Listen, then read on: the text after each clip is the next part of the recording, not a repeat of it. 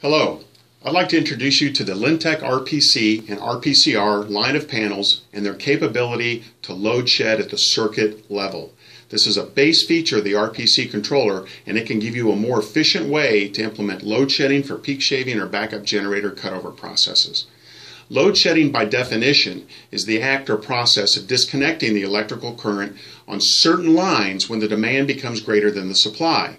This is a very important element of implementing emergency backup generator and peak shaving programs.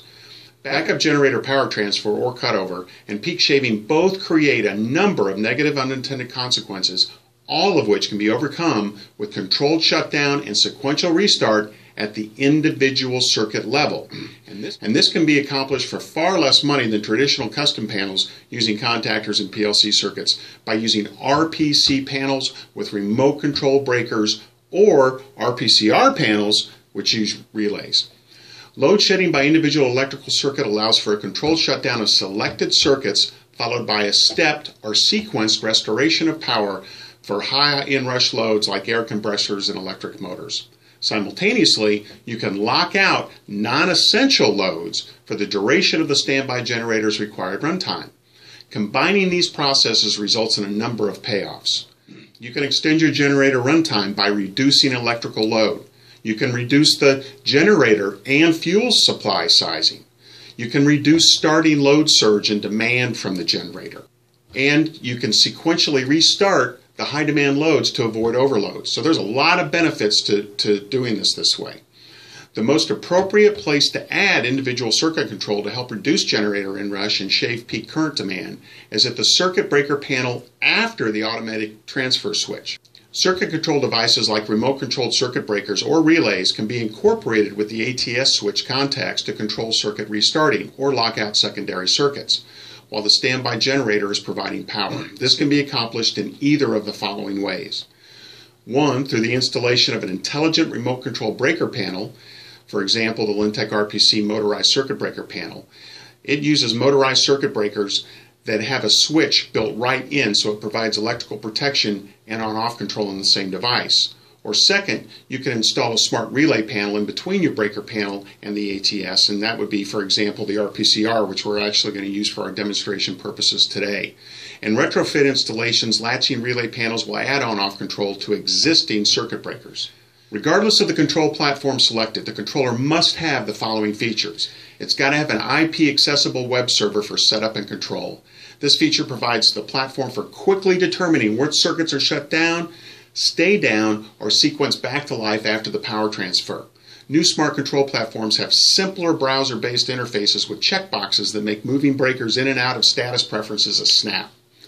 The second thing it has to have is onboard brownout sensing. Intelligent controls sense voltage sags or brownouts and turn off the circuits powering sensitive equipment.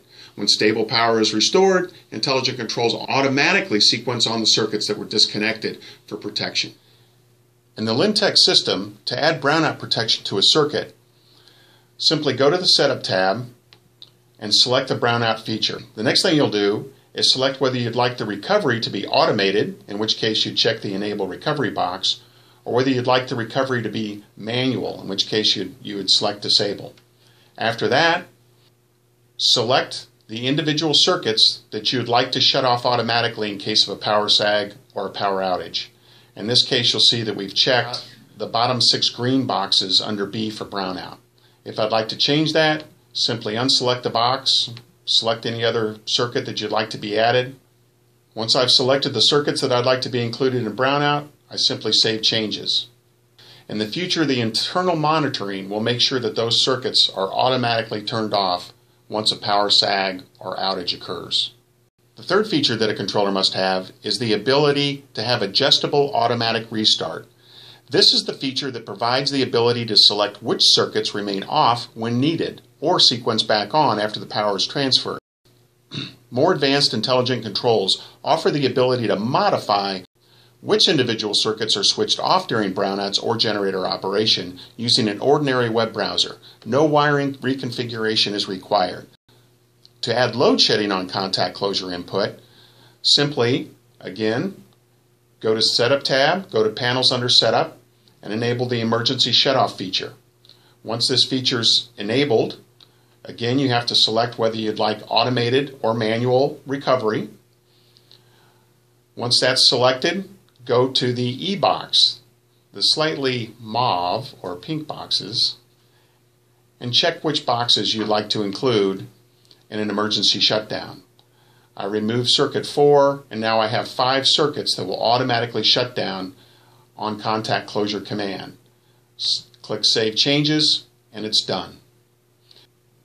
Under our current setup, you would have 5 circuits that would automatically power down once the generator cuts over, and 5 circuits then that would stay off during the runtime of the generator. Using these 3 features, you can have all non-essential circuits turned off once a power outage or under voltage condition occurs. After generator cutover, or to peak shave energy usage, have all selected circuits either stay off or sequence back on to spread out the current inrush to reduce peak demands. And the third thing that will happen is you'll have all non-essential circuits turn off again when power transfers back to commercial distribution. And then all circuits are sequenced back on once normal commercial power is restored and stabilized. It's a great system. All this happens automatically, and it can bring a lot of value to your install. To find out more, or if you have questions, please contact us, info@lyntec.com or 1-800-724-4047. Thank you.